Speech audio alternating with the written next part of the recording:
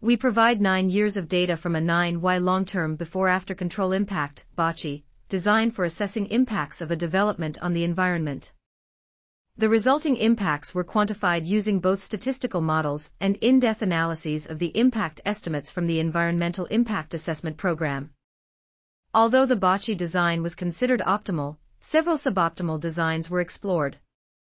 The results of the BACI design were robust to statistical models, and the best result was achieved with a BACI design that was constructed to capture the effects of the development from natural variability.